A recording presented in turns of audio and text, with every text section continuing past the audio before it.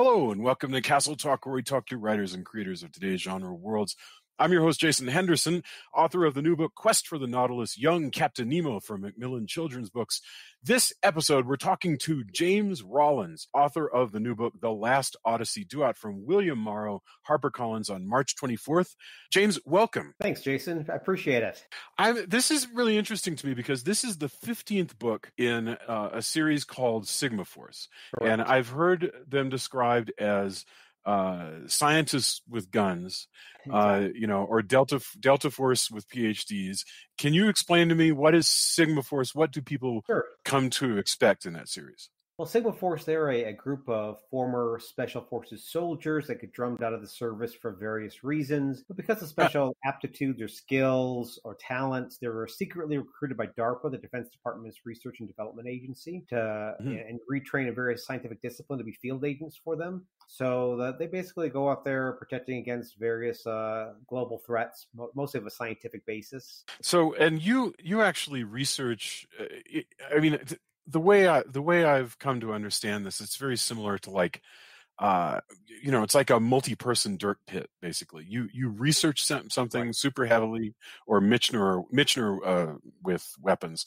You research something super heavily and then turn it into a kind of I don't even know what a techno thriller of sorts is.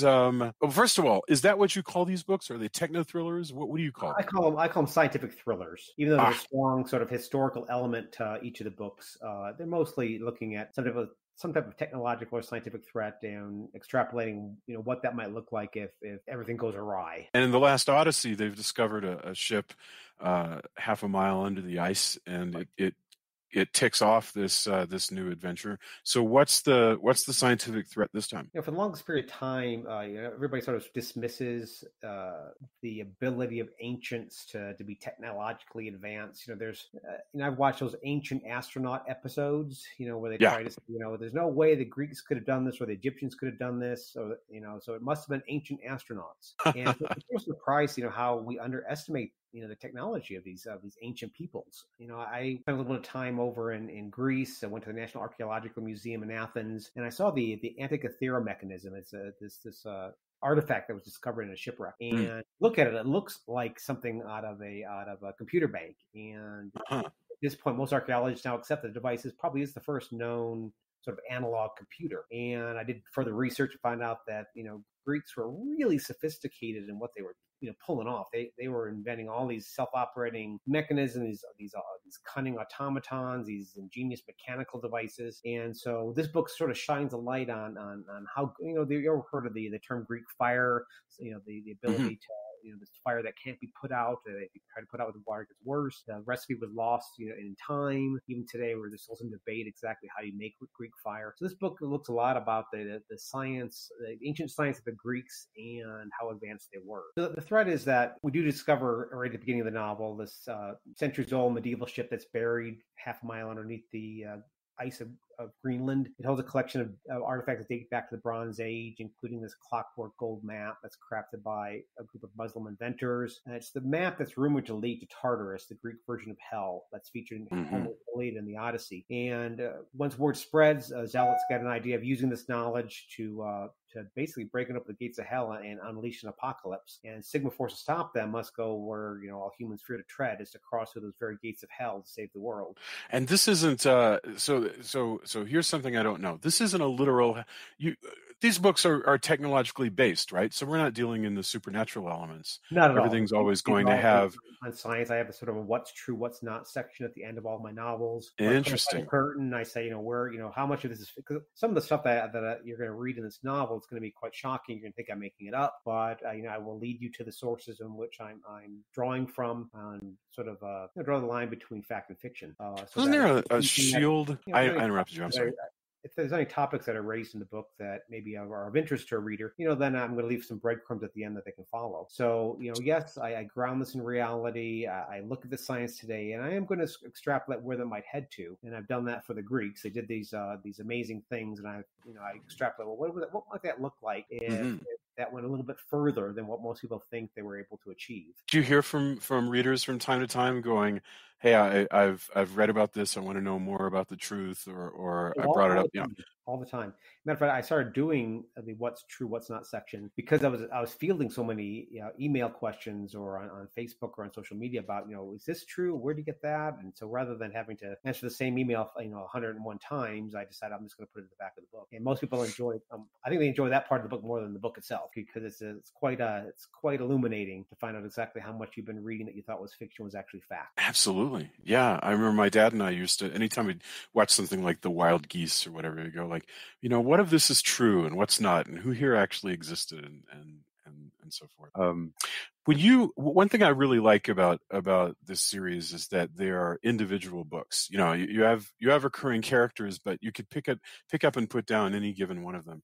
Is that in this day of of continuing stories and serialized stuff, was that deliberate? Is that what you always wanted to do? Actually, I resisted doing a series for the longest period of time. My first dozen books are all standalone adventures. Now it's getting a lot of pressure from my house. Do a series. And I was like, I don't really want to do a series because I had some qualms about doing a series, and it's what I call the Jessica Fletcher syndrome from Murder She Wrote. Yeah, I hear this yeah. woman from Cabot Cove that's always stumbling over dead bodies. I've never, tripped over a dead body. So what is her problem? Eventually, your suspension of disbelief gets strained. And also, it's hard to maintain jeopardy in this series because if someone pulls a gun on Jessica, puts it against her head, that trigger's never going to be pulled because she's going to be in next week's episode. So it's hard to maintain jeopardy. So I didn't really want to do it. And then I invented the Sigma group for what I thought was a standalone novel, Sandstorm. But I liked that group so much, I was sort of disappointed to end that novel. And I realized, wait a second, what if I based my series on a group of characters rather than an individual? So the threat can come from many different directions, but at the same time, nobody's safe.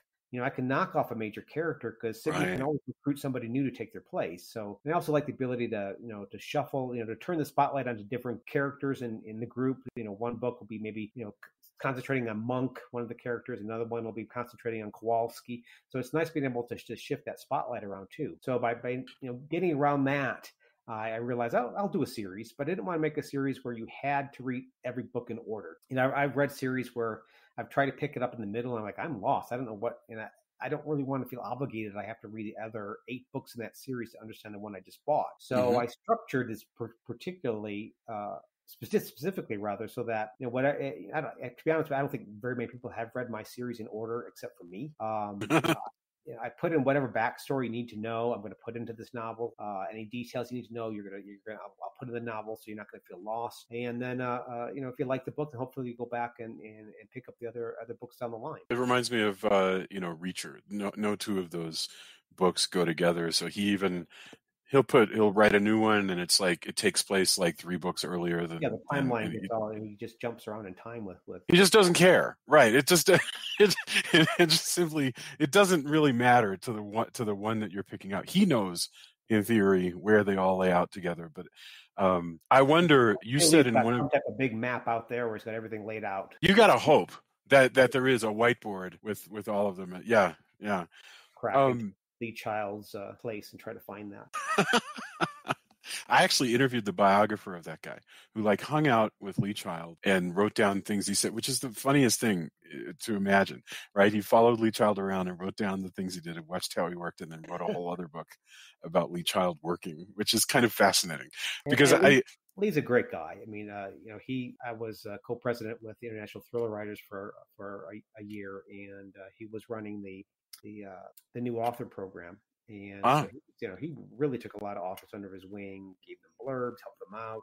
He really was so generous with his time to pull authors out of obscurity and give them that leg up. That's truly fantastic. I was curious. You said in one of the places I was reading about your biography that you came up reading things like Kenneth Robeson novels, classic Avenger and stuff like that. And it seems to me this is like that, except for that you got a team, which I guess is like Doc Savage. Yeah, I mean, definitely, I've got 100. Right now in the room I'm speaking to you with, I have 181 Doc Savage novels sitting right to my right. And again, it's a series based on a team, and they're a team that have various abilities that allow Doc and company to face various threats. And one of the members of Doc's team is a character named Monk, and so I went ahead and borrowed that character for my series. What do you think is the I'm curious, what do you think is different about your job from the guys who were writing under the name Kenneth Robeson? I mean, how have things changed since the day when you could go and buy a Doc Savage novel for 15 cents or I'm still shocked that they were producing these pulp novels, one a month, and I'm just shocked that they were able to be of the quality they were, and as imaginative they were to come up with that many different plots. People always ask me, "Gosh, Jim, you've written 34 novels. Your how your mind must work that you're coming up with so many ideas." And I'm thinking, well, these guys, in the matter of 1 year, have to come up with 12 ideas. I've just had to right. come up with two, so I'm pretty darn impressed. Yeah, I mean, I was looking I'm fascinated by Gothic novels from that whole big mid-century period, and Dan Ross was writing Gothic novels. He was writing the Dark Shadows novels and stuff, and he was turning one out like every 5 or 6 weeks. And that's just always, you'd have to almost be going almost subconsciously. You just start a new one and you roll. You kind of know sort of where the plot's going. And I'm glad I'm living today. That sounds like a lot of work. yes. Well, and you do different kinds of work. That's what strikes me, is that you come from that tradition. At least that was something that you were into as a kid. But what you're writing are these extremely meticulously detailed and researched. And I want to get it right, and I want to let people know when I've deviated from what I researched. It's a different world where you're working. Working harder is not the right, but it's a different kind of work than what they than. I suppose so. I'm still impressed with oh yeah, no, I'm not denigrating at all what the mid-century pulp novelists did, because I think it's fantastic work, but it's funny. I also feel like you are overcoming much greater challenges, because remember, in the day of Doc Savage, what did a man do after dinner but read a paperback novel? That's true. And those days are gone. Now we have a lot of distractions in life of late. Yeah. Although I think lately, during this time of cholera, it might be actually a time when people turn back to books. I hope so. I mean, I always enjoyed, back in the olden days when you were ever on an airplane, we had no choice but to read a book, because there was no other entertainment out there. There was no, flat screen in the seat back up in front of you. There was no, onboard Wi-Fi. So you were pretty much, you get the luxury of going, I don't have anything else to do. There's no guilt involved. There's nothing except I can sit here and read. I miss those days. Me too. And I was just wondering, what do you think brings people? So even before our stay inside period, right? Books have been doing really well the last couple of years, especially with readers who are reading in Kindle Unlimited and reading romances by hundreds and hundreds. What brings people back to books? You speaking as an author, but also as a fan. What's keeping them there? I think ultimately, we are, as human beings, innate devourers of storytelling. We love to tell stories. We like to hear stories. And now with the new media out there, there's so many ways to consume that storytelling. And there's the old adage, that movie was never as good as the book. The book was better than the movie. Is that there's so much story buried within the covers of a novel than you're going to find in a 2-hour movie. So you get a lot of bang for your buck. What I love as a writer is I have an unlimited FX budget. I can build the craziest, action scene setups, and I don't have to worry about, can we afford that? And that's something that's unique to books. Yeah. That's wonderful. Finally, I do want to. Well, I want to ask you one more thing about the book, and then I want to ask you about your process. So, one of the things that you posit in this book is something called World War Zero, which I guess was a great disruptor to the Mediterranean world. What's World War Zero, and is it real? It is. It's real, definitely.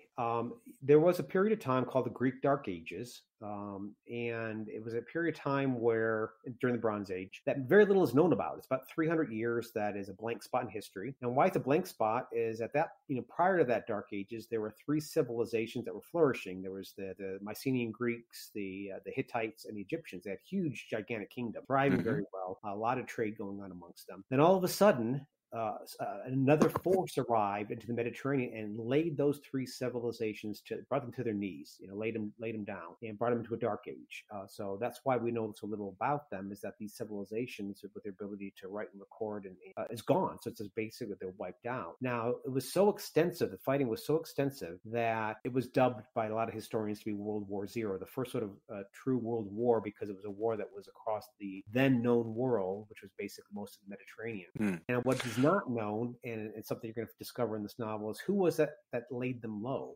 Even today, historians don't really know. They don't know what other opposing force came in there, knocked down these three civilizations, and then vanished. So I've talked to a bunch of historians and archaeologists about the different theories, and what's in the book is based on that research. There is an answer to that, and you're going to discover in the novel what was that opposing force? Who was this unknown enemy that brought three massive civilizations to their knees? I know you do about one of these a year. Is that right? I do one Sigma book a year and then something else. I generally do 2 books a year, and I use my other part of the year to stretch my literary legs a little bit and do something different. I've done a middle school series. I've done some collaborative work in the horror genre. This next year I'm going to be doing the first in the fantasy series as cool. Other novel of the year. How much do you try to? I mean, a lot of people have goals like their weekly output or whatever. I have a weekly goal of 7,000 or a daily goal of 500. Like, what is your goal? When I was working full time as a veterinarian, I had to find cracks in time to write, and I think any author needs to find that a combination of how to fit writing in with their daily life. And I realized, okay, I'm going to do 3 pages a day. No, I'm going to do 3 double-spaced pages a day. So basically a page and a half. And I'm not going to do it every day. I'm going to do 5 out of 7 days out of the week. But once I got to, I realized that actually fits in my life. I can do that without feeling like I'm stressed out or I'm overexerting myself. I can still, be that veterinarian, but still get these pages produced. But I thought if I ever were a day job, I'd be much more productive. If I didn't have to work the 14 hours as a veterinarian that day, I'll be much more productive with my writing. And I am. I do 5 double-spaced pages a day. So I find that's about all I can do. I hit a wall. I take about an hour to write 1 page. So 5 pages, about 5 hours from new writing. The rest of the day is either doing research, calling people up, getting some details you need to get nailed down, or the business side of writing. Massaging social media, dealing with the nuts and bolts of a writerly career. No, understood. So that's your vertical limit is 5 double-spaced pages, which is like I imagine about 1,000 words. Yeah, exactly. It's funny you mentioned the social media aspect, and I was thinking, when a lot of people I know started writing, the publisher would actually say, listen, your job, don't bug us about marketing. Your job is to write the books, leave it to us. We'll take care of that. Maybe we'll send you on a signing or whatever. And now that's not the case at all. You're expected to come in and do some tweeting. And if you can make a book trailer, make a book trailer. If you can reach out. Yeah. Public lean on us a lot for doing our own promotions and publicity. When I first started, I was my first book was published in '98. So very few authors even had websites. I was like cutting edge because I had a website. Yeah. And I heard about this thing called Facebook, and I thought this is a great way of communicating to readers. Like, we should take advantage of it. I talked to my publishers, hey, this Facebook thing is really cool. Maybe you might help me figure out how to use this better. And they go, Facebook, what a waste of time. Get to writing. Right. So, but now, now they train writers on how to use Facebook and how to use social media and how to Instagram and Periscope and every other, aspect of social media out there. Yeah, it is. It's utterly different. And it's strange. It's a strange challenge for the writer because it means that those are skills, right? You said if the best of them, they'll provide you a little bit of training. But I mean, those are not skills that you just come out of an MFA program being able to do, tweet. Writing's supposed to be a solitary profession. I'm supposed to go to my cave and you never see me. Yeah. Not the case. Yeah, it's different now. Wow. Well, that's really exciting. Okay. The new book is The Last Odyssey. It actually premieres tomorrow, which if you're listening sometime this week, it premieres March 24th. So by the time you're listening to this, it is available and it's out from William Morrow and HarperCollins. James Rollins, thank you for talking to us about the 15th book in the Sigma Force series. And I hope you have a fantastic launch week. Thank you very much. I appreciate it, Jason. Thank you. It's been a pleasure. Yes, sir. Oh, thank you. Bye.